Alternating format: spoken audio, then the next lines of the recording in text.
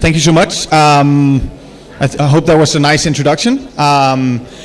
As mentioned, this will be in English, so you must be warned. I'll try and speak slow. I can get quite excited about this pretty nerdy topic. And another thing to add, this, as you can see, this is in Serbian/Croatian language, Slavic language. Yeah, this language. So, which I haven't picked up on before arriving here. So I have my own laptop here with some of the more technical quotes. I'll be looking at this from time to time to read up on it, just so you know. And please feel free to shoot in questions and also let me know if I'm speaking too fast. As mentioned, this talk will be about meat and masculinity. Actually, very much, in some ways, very complementary to Mislav's presentation earlier here about how we can rewire masculinity and veganism to fit better together. And the subtitle is called Managing an Appetite for Meaning in Modern Consumer Society, because we talk a lot about our calorie needs and feeding a growing population in the world.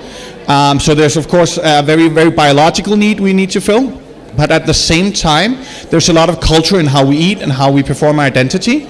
So we need to take this meaning aspect into account as well.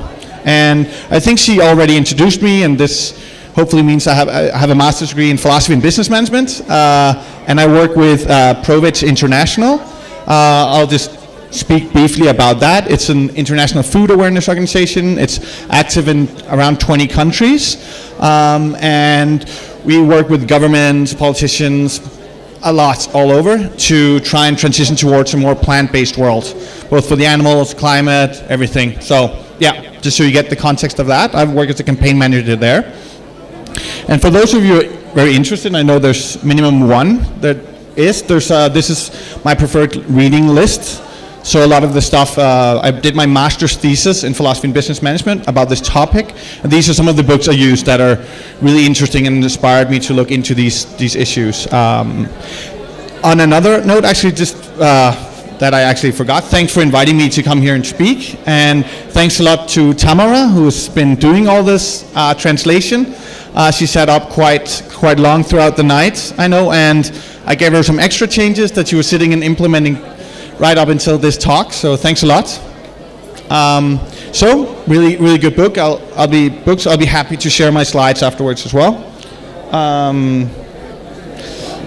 So, just to go through the themes, this is a bit of an overview. So, we'll be talking about culture and consumption in the modern consumer society, how that looks like, and anthropocentrism in Western culture as well. Are you familiar with this concept?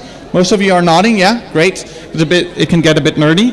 And then the role of meat consumption within this Western anthropocentrism. And then this very interesting question that might be relevant for a lot of you who want to do corporate outreach: can adding a veggie burger to a menu actually destroy a country? And we'll get into that question as well. And then one way to address these issues that I'm looking at.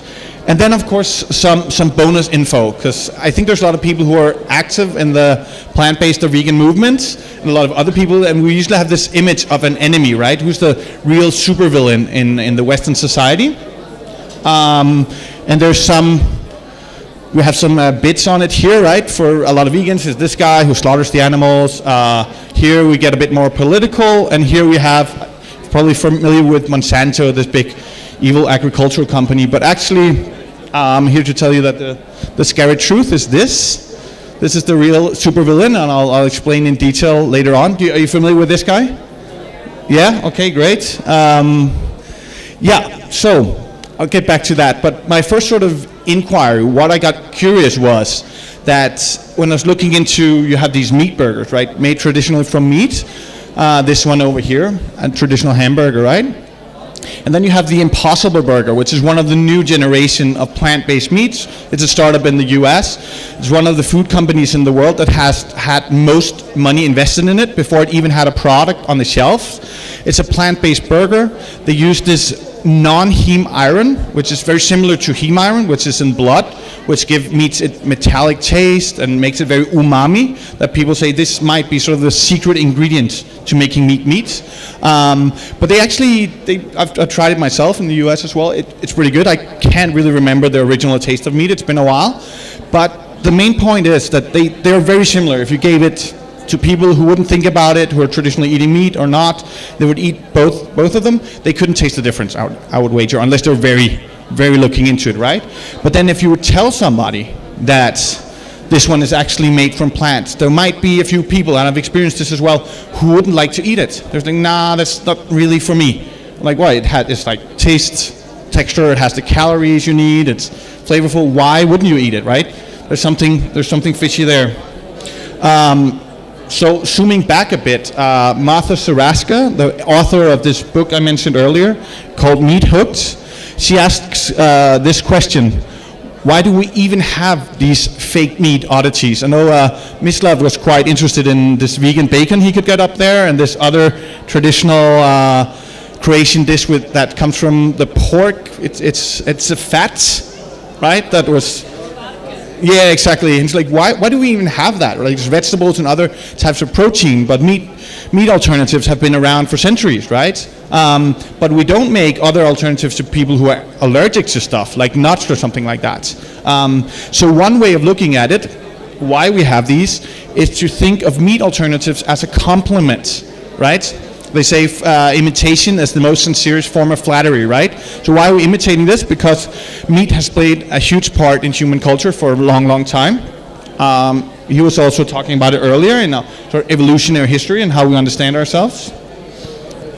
So what I asked, the question in my thesis here is, when Pat Brown, who's the founder of this Impossible Burger and this company behind it, he's a scientist looking into what's the missing molecule of meat that we can take, find it somewhere outside of animals, put it in a burger, and create this secret ingredients. I'm actually saying that instead of looking at a biological component, it's actually a question of what I call meat-aphysics. So a nerdy term for the metaphysics of meat. It's more a cultural component that he should be looking into, because the taste, texture, and all that we actually have, but it's in the story of the meat. So these are some of the reasons that people eat meat, and it's also these four out here are what traditional marketing companies, when I did some of the research into it in the plant-based meat industry, they're looking at these traditional marketing parameters such as taste, texture, affordability, and availability. They want to get the price down on meat alternatives. They want to have it taste good. They want to have the texture to be there and exact, of course, and they want it to be available, so you don't have to go to obscure little shops to get it, right? And that makes a lot of sense. But they're not really looking into culture that directly, which Martha Saraska as well says there's some biological reasons why, like meat, when it came out, when we started hunting and we ate, there's a lot of density in the food. When we finally we found a corpse of a dead gazelle or whatever, and there's a lot of density in it compared to the things that we could scavenge for elsewhere. So there's some biological components. Perhaps our brains grew a lot more because we could get all that protein, everything in once. We don't need it in the current stage of our food production in society now, but maybe back then it played a huge role. But she says the cultural components are actually more powerful. They are the ones that keeps us coming back to it and can make it so hard to quit. One way of looking at, which for me illustrates well why and how culture plays such a huge role, is this quote from a Danish professor who says that the Danes feel the same way about their meat as Americans feel about their guns, right? I don't know how familiar you are with our gun laws, but they're very protective of it. You really can't go in and take away their right to defend themselves with guns, right? Yes. Yes, I will do that. Thank you. But I think you can actually translate this into a lot of cultures, right? You could argue the Croatians and the Serbians feel the same way about the meat as Americans feel about the guns. I think Americans feel the same way about the meat as they feel about their guns. And just to define, because that can be a bit of a broad concept, culture, This is Grant McCracken, and also author of one of the books I mentioned there. He says by culture, he means those activities and ideas that we construct ourselves with, right? We perform our gender, our nationality with a lot of different concepts, right? And a big component of how we form those in modern society, you know, this Maslow's pyramid of needs, right? Traditionally, when you look at our consumption patterns, when we eat, the way we dress, we tend to look at it as the physiological needs, the biological ones. We need to have calories to sustain ourselves, and we need clothing to keep warm, of course, right? But actually, with a lot of in modern consumer society, we're over-consuming. We have too much of all these things, right? We have more clothes than we need, more food than we need. So a lot of our consumption patterns is actually up here in self-actualization, right? We perform our gender. If we want to look like a businessman and look smart, or very female, we wear a dress, right? And it looks weird if a man is wearing a dress, right? He's performing something we're not used to. So there's a lot of hidden sort of cultural signals in that. And just a brief model of how it works, and I use the concept of Lego. It's from my home country, Denmark. You have these societal ideals, right? You can see here, how do you build the soap war machine from Marvel, but let's say this is the concept of a real man, right? This is how society says it's put together. Then you have the building blocks, which is the consumer goods. You can buy this clothes and you eat that, you drive this car, and there you kind of get to this constructed notion of self. And that basically means that in modern consumer society, the mantra is, I shop, therefore I am, right? It's a way we perform our identity. And luckily, of course, vegans don't need to do this. We're very above and beyond needing to express ourselves in any way, so no need to worry about that. Okay, but I think you get the thing. We perform our identity with our consumption. That seems like it's settled, but what about meat then? How does this play in?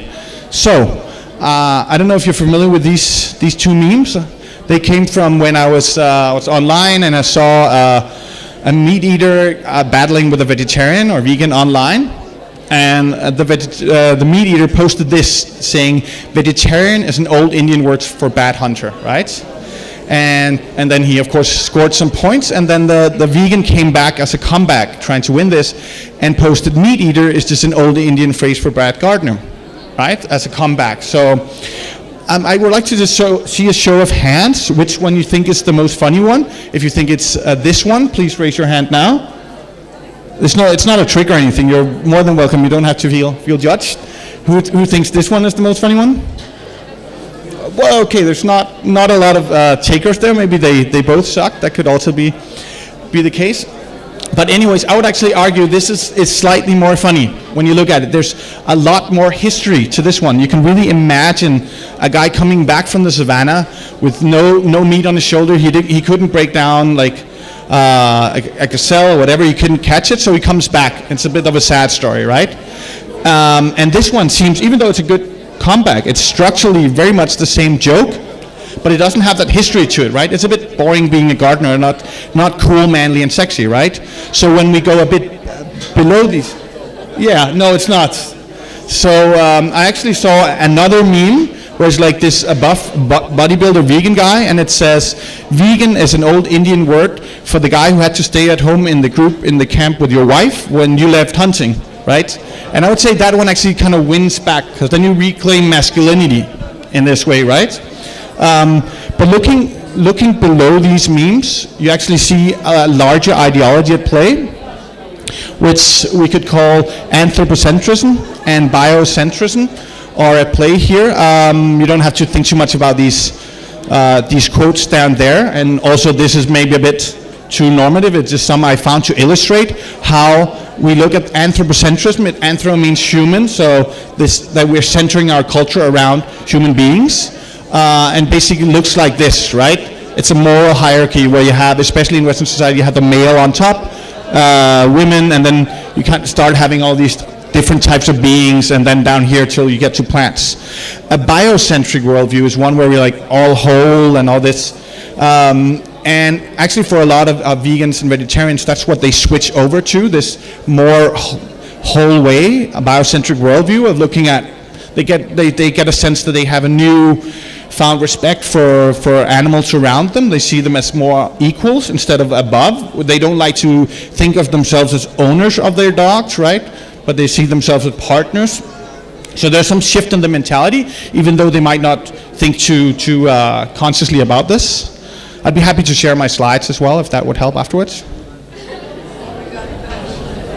Yes, and this is why I needed my own translation here. So just to define anthropocentrism here, it says it's the philosophical viewpoint arguing that human beings are the central or most significant entities in the world. This is a belief embedded in Western religions and philosophies. It regards humans as separate from and superior to nature, and holds that while human life has intrinsic value in and of itself, while other entities, including animals, plants, minerals, resources, everything else basically, they're just resources that can be justifiably exploited for mankind. So there's it's embedded in our way of thinking, and even though we don't make it conscious. And there's this guy here, Arthur Lovejoy, historian and philosopher. He said, Western anthropocentrism, or you would call it the great chain of being is his word for this moral hierarchy, is actually one of the most powerful and pervasive ideas in Western thought, that we are above, right? And I'll get into that and how that looked like a bit more. And so coming back to the real villain in society, this is basically what it looks like, right? It's this little person here inside of us, this the face of Western anthropocentrism. And how it looks like, you said you've all seen the movie. And if you recollect how when the Western society, when we ventured out, when we came, for example, to America, and we went there, we had a similar sort of reaction to the natives over there and the nature as Buzz Lightyear did. When he first comes out of his package, he thinks he's landed on this other planet, his first reaction is to shoot everything, right? And you could argue that's what Columbus and a lot of the settlers did. They're very hostile, and the nature over there was seen as something that should be cut down, and it needed to be civilized, right? Even though I don't think that's how the Native Americans viewed their lands. And this also includes a very technological domination over nature. This is embedded in the view, right? Everything needs to be set under control. We need to pave the roads. We're not living in harmony like they would be doing Bhutan or other places, right? And it also sets, as you can see here, when he finds out his laser doesn't work, he can't shoot the other guy. He's like, well, at least there's no intelligent life form. There's nothing on par with me, right? And I think that's how we've always, from a Western standpoint, when we come to other cultures, we've seen them as below us. They're not as civilized, at least, right? They're closer to our evolutionary ancestors or whatnot. And another thing that this does, it sets sort of human beings as the measurements of everything, right? So you have Western anthropocentrism views humanity and whatever we define that as this way that we measure everything else against, right? It's a bit of an unfair thing, because you could say there are many different forms of intelligence or ways of being and seeing the world in other cultures and in other beings, right? But we all measure it against one thing. And then there's also, following this very technological domination view, there's this blind belief in financial growth, right? We need to expand, and now we're thinking about going to the other planets, and it's very with this grab and go culture, right? We colonize it. If there are other beings on other planets, I don't know if we'd be as friendly, hopefully, when we get there, right? So this is his motto, to infinity and beyond, right? There's this saying that a person who believes in infinite growth on a planet with finite resources is either a madman or an economist, right? So it's very built in our way of understanding our financial system. And one way of looking at this economization, and Tamara actually managed to translate it here, so I'll let you guys read it a bit and see what you think. This is from a magazine for broilers, so if you're a farmer, you could look up in this magazine and see what types of chickens you can buy. And I'll let you guys read it for a little bit, if you can all see.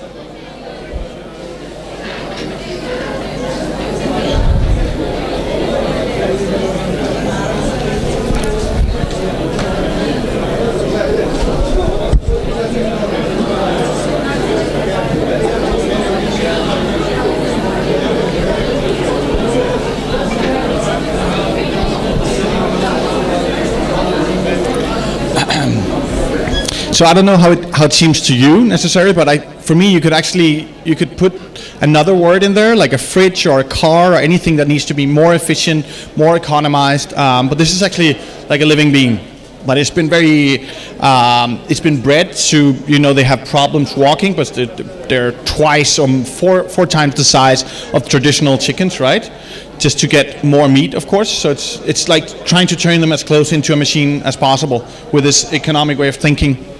And there's one price to be paid. Of course, we get more meat faster, but one price to be paid, summed up by this quote from a philosopher who says, men pay for their increase of power with alienation from that over which they exercise that power, right? So as we're sort of pushing ourselves above it, we also remove ourselves from connecting with it. You could say the same with nature or, women to a large degree in the more male-dominated parts of the world. And what's also behind all this is a concept called human exceptionalism.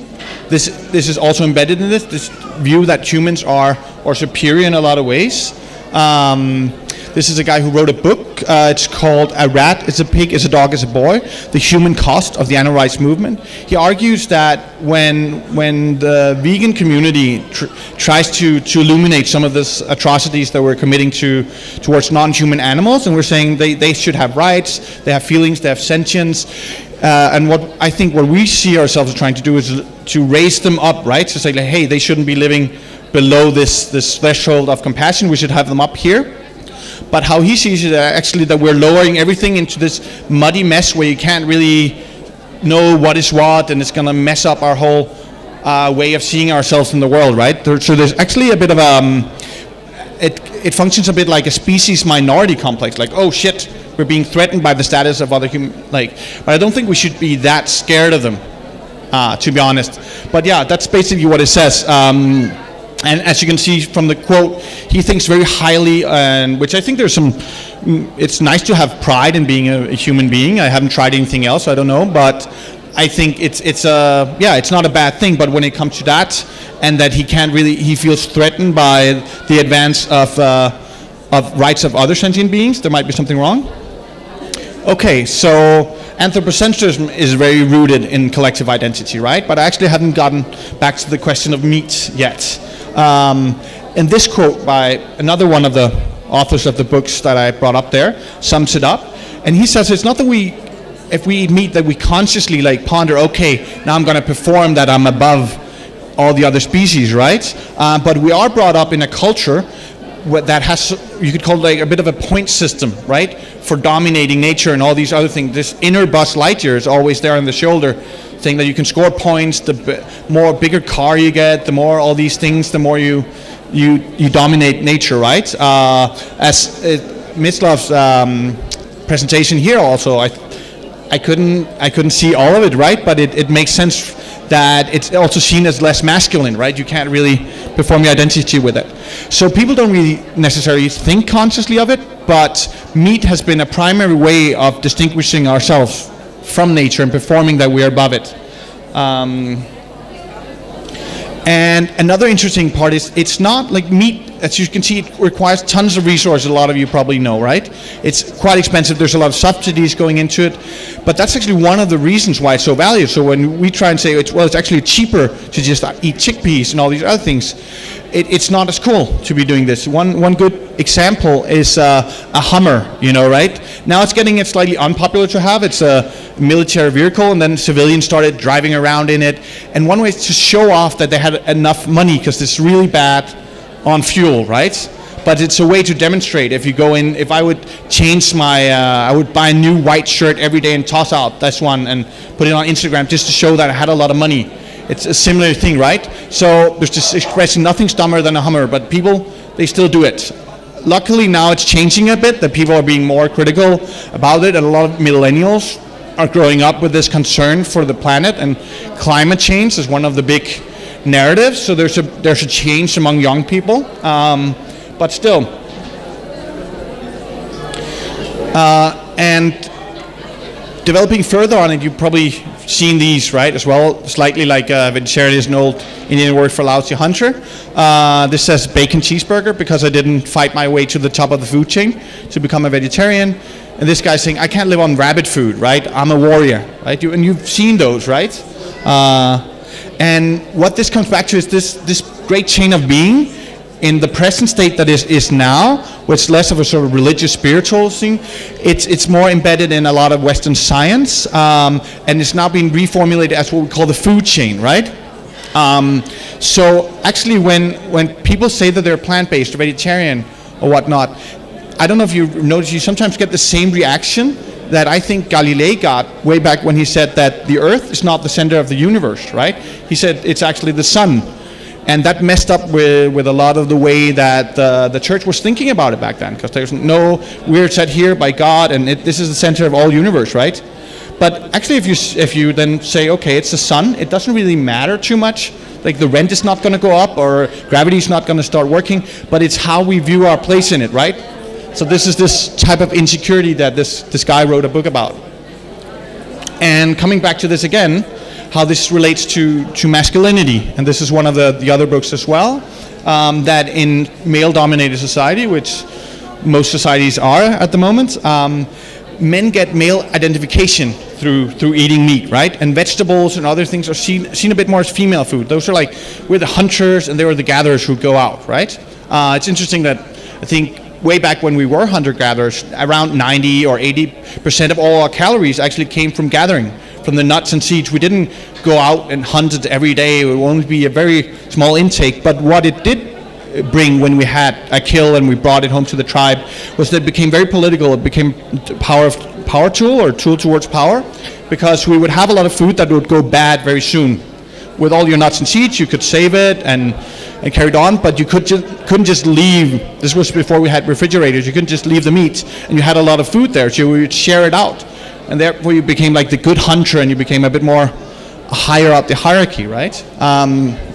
So this is still embedded in a lot of the way we think today. And it's not just on a philosophical level. There's some other interesting studies. This is one from the Norwegian Armed Forces, the military there. They try to get meat-free Mondays adopted there, so one meat-free day a week. And it actually says that one of the main barriers to implementing it was, even though they didn't really teach the chefs to cook that well, and there's nothing worse than like bad vegan food from scaring away people, that there's a lot of resistance to reducing meat consumption, because what the Norwegian soldiers thought, meat is very associated for them with protein, masculinity, and comfort, right? So you're taking that away. Again, so that if you have these two burgers, one is the plant-based and one is the meat, traditional meat burger, only one of them is going to satiate this other type of appetite, right? And just to give a bit of a nuance to it, this biocentric worldview that I think more of you would subscribe to, and I put up this warning, like, don't Google it at home. You get all these crazy hippie shit about floating around through space and everything. But I would say this guy, Peter Singer, has a really good take, a good perspective on what anthropocentric or biocentrism should be. And basically the argument goes like this, that traditional sort of anthropocentrism or other moral hierarchies, they view membership of our species, Homo sapiens, as the only criterion worth of moral importance. But using that criteria is actually very arbitrary, right? Why would we use that? Why wouldn't we use being 8 feet tall or something else? It's just something we picked, right? It doesn't have to be with whether or not we can feel or anything. So one good criteria says that's not irrelevant would be the criteria of sentience, that you can feel pain and experience a life and a world, right? Which a lot of animals could do. So if we have this criterion using sentience as a criterion, that means we should also include other sentient beings, of course, which a lot of plant-based and vegans are already doing. And so we should extend our circle of compassion to include these other animals. So that's one way of expressing a biocentric worldview. Another way of doing it, which I think is a beautiful way of looking at it, is this guy, Sioux Chief Luther Standing Bear. I'm going to read it as well, but you're welcome to read it in this version as well. He said, "We did not think of the great open plains, the beautiful rolling hills, and the winding streams with tangled growth as wild. only to the white man was nature a wilderness, and only to him was the land infested with wild animals and savage people. To us it was tame. Not until the hairy man from the east came, and with brutal frenzy heaped injustices upon us and our families that we loved, was it wild for us. When the very animals of the forest began fleeing from his approach, then was it for us that the Wild West began, right? It's very interesting when you look at the traditional settlers that came there, and they called it the Wild West, right? They landed there, they set up a lot of cities on the east side of America, and then they ventured forth into this wilderness, they call it. But actually, like, that's not how they were living in, somewhat in a harmony, right? The native Americans, but it's actually only when the white settlers came that it was called the Wild West, because they brought it with them. It was an attitude, right? But then again, still, this is how we kind of dealt with it, right? It doesn't really we look down upon that. I'm probably not you in this room too much, but it's not really seen as, yeah, it's hippie and it's a bit weird and emotional. Okay, so coming back to it, now we know all this stuff. Okay, it's embedded there, but we don't really have to do it, because you can still, you can still live. There's enough calories to go around all that. So can't we just tell people? And it would be good. I think there's people hope that this is what it looks like when you do this cube of truth, for example, right? That you're actually inviting them up to grab these 2 pills from the Matrix. If it was just only that easy, you could just put it in people's drinks. And can we sort of break them out of this, what we call the Matrix, right? Just a mental prison break. But you've seen the movie. It can actually be quite hard to break out of that, and I'll get into why a bit. Coming back to both, there's this issue of anthropocentrism, so how people in general, both male and female and others, who look at themselves as apart from nature, right? So that can be threatening to them, but especially with traditional masculinity, right? It's also from Carol Adams, who's the author of one of the books. She was interviewed a lot later, and she said that traditional masculinity is now being threatened by feminism, the gay movement, metrosexuality, and all these fathers who like stay at home with their kids instead of going out working, right? So old school masculinity, it needs to be reaffirmed. And one way to do this is to connect it again with eating a lot of bloody red meat. Even though you didn't have to go hunting for it, you just have to drive down to the supermarket. But it still carries the symbolism with it, right?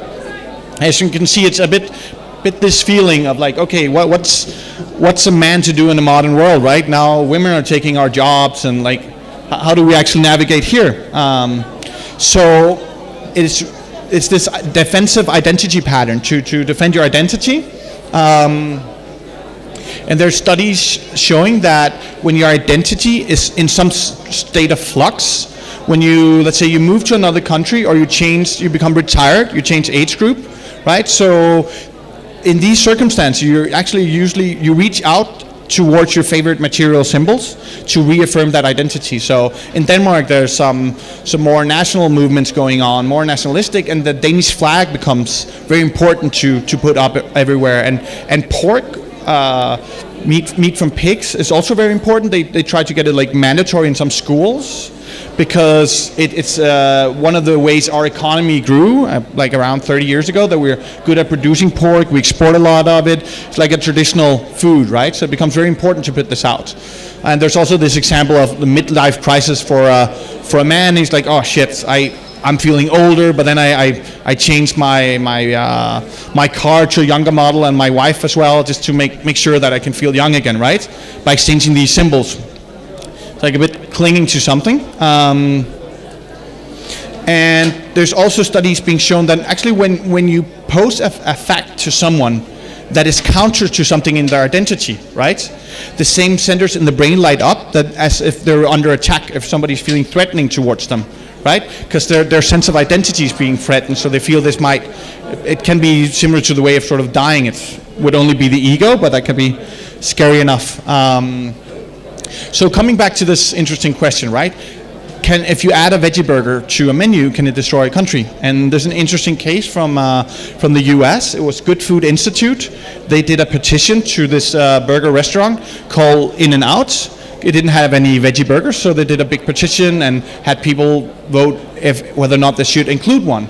And some of the feedback that they got, this woman who was in charge of it on the social media, she came back after they launched it. The day after, she opened her Facebook inbox, and she saw these kinds of comments that you are attacking a Christian business and it's wrong. You seek to destroy American values and are hell-bent on ruining everybody's good time. You're seeking to create a gender-free, multicultural safe space to cuddle in that's populated by the worst types of humans. And I'm not sure if that was part of her evil scheme, but at least like when you think about adding a burger, they're not taking away meat from anything, but they're putting in this symbol that a veggie burger presents of this progressiveness or whatever it might be. So there can be some backlash, right? And so coming back to how we can address this, this military study, what they found is it actually, to overcome some of those barriers, it would actually help to formulate Meat-Free Mondays or whatever else kind of program or intervention, if you translate this into an ideology that the soldiers or whoever you're targeting can relate to. So you can actually have them stay in their ideological comfort zone, which can be scary due to some of these reasons. You can't just poke them or give them the truth pill or whatever. For some people that doesn't work. So one way of doing that, and I think we had a good example of the guy presenting before me. There's this one example here. I call it gender construction site. It's an example from it was a building site in Spain where it's a construction site and there's mostly males working there, and they were having a lot of injuries to their heads, serious head trauma, because nobody wanted to wear a helmet. They didn't find cool. So they put up this poster saying 90% of all these really serious head trauma could be avoided if people would just wear helmets, right? And they thought, okay, problem solved with this campaign. But nothing happened. So they sent in this behavioral philosopher, she called herself, and she was listening to the norms of the place. Why are people not wearing helmet? And she found out there's this macho attitude in the locker room. It's like, come on, don't be a girl, like don't wear a helmet. It's not manly. It's just like, okay, if this is what is addressing it, this idea of trying to perform your masculinity, if we then put up a poster she made with, it's like a real man, quote unquote, with a helmet on, holding his wife and his little daughter, and it said, real men can take care of themselves and can continue to support their family, right? And this completely changed everything out there. Everybody started wearing a helmet, right? And you can also hear, you can almost imagine it in the locker room, like if somebody, like a young guy comes up and says, come on, grandpa, don't be a woman, don't wear a helmet. You're like, oh yeah, you don't know yet, but when you have responsibility as a man one day, you'll understand, right? Just like kicking him right back in the balls. So I think there's these ways of rewiring. If you look at masculinity as this floating concept up here, that, and unless we all go Buddhist, we might want to aspire towards having an identity placed somewhere, right? So I don't think we can just can't just take that away, and we can't just teach Buddhism to everyone else, because that might be also seen as trying to create a gender-free, multicultural safe space to cuddle in, right? So, but what we can do is rewire it and actually show that there are ways of eating plant-based and still being a man and actually being more of a protector sometimes. One interesting example from this book, I recommend not reading. It's a historical book. It's really boring, but it has some interesting points about how the vegetarian movement grew back then. So we were back in the year of 1860, and this guy who was named the Vegetarian Ferryman, he rode continuously for 80 hours from Boston to New York. It's over 400 nautical miles, and did it primarily on a plant-based diet. And this is the first time that vegetarianism or veganism, they didn't make much of a distinction back then, was mentioned in very positive terms in media that actually fit with this dominant ideology of the states. You have to be a real strong person to take care of yourself there in the wilderness and all that. So it's associated with strength and other things, right? And that makes it accessible. It's helped make it a lot more mainstream, that other people could identify with it, and not just us hippies. So one way of looking at it, you have this very traditional, what these guys stand for, very traditional masculinity, and you have the plant-based burger over there, and you can actually try and connect some of those values over there, right? Make some sort of marriage between these, so it's not that dangerous for people who identify like this to eat like that. And some other good examples, on Schwarzenegger, he's, to my knowledge, not entirely plant-based, but he's gone out and said stuff like this, that he sees a lot of bodybuilders and everything else, weightlifters, that can actually show that they're strong and healthy, and you can definitely build muscle. This is Patrick Baboumian. He's broken 3 world records. He's vegan as well, and yeah, I saw him give a presentation once. He said after he started breaking world records and becoming famous for doing this on a plant-based diet, that a lot of young men was actually, now they feel that they can actually go and do that because they have a role model. They don't feel alone out in that. So it's a one way, similar to this construction site back there, right? Giving good role models for people out there, because there's not a lot. And he is also featured in this movie that's coming out hopefully early next year, The Game Changers. What the movie does, it basically interviews all these athletes, showing that you can perform really well, you can win, you can become, there's martial artists in there, there's a lot of things that are considered very traditional masculine, and you can still build muscle, and you can become a better killer even on a plant-based diet because you can perform well. You could still argue that sometimes nothing's dumber than a Hummer. Sometimes I feel when I'm out there presenting about the end of the world because of climate change due to livestock and 70 billion animals suffering and all that, or our health being destroyed by it, but that people still want to build muscle. It can be sometimes feeling a bit interesting why they can't just see it, but actually it seems like one of the bigger barriers sometimes. Another interesting concept is this, which is called clean meat or cell-based meat. I don't know, are you familiar with this concept? Just briefly, yeah? So, yeah, sure. So very briefly, I'd love to chat more about it at some point. It's actually the process of taking DNA or a biopsy or from an animal living. It can be done without harming an animal. You just need the DNA. Then you put that in a container, similar to a brewery of beer with nutrition, and you actually grow stem cells, and you can grow meat, right? It's at the moment super expensive. It's people in lab coats and all that, but they can scale it up, and they're projecting that it will become price competitive and even cheaper than traditional meat because you don't need the entire animal and all that. It will be much more technical. But the interesting story is here for me that there's all just protein, and it probably will be healthier to live on a whole-based or whole foods plant-based diet. But as he says here, you're familiar with what's called the first domestication in human history, when we took in animals and we started farming with them, right? And we created livestock many years ago. And this is what he calls the second domestication, because now we're going in and we're actually domesticating the cells of the animals themselves, right? That means this story, this narrative is intact of human beings being still on top, right?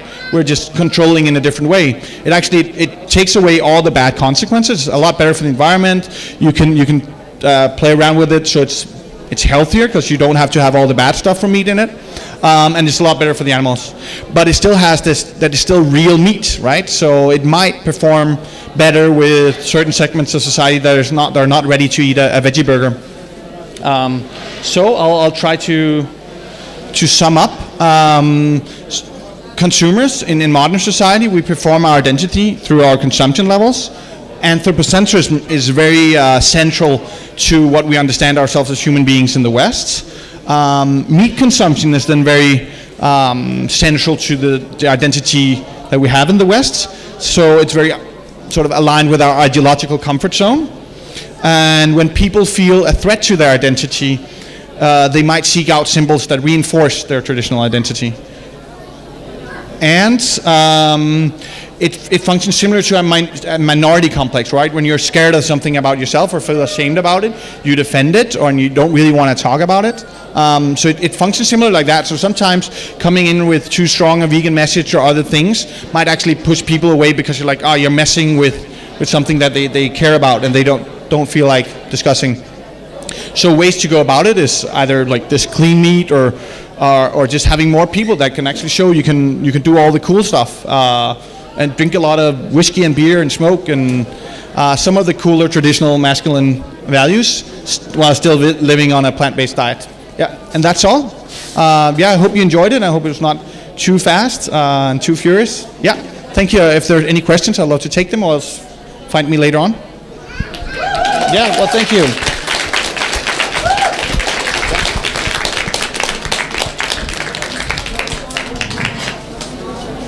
No questions? No?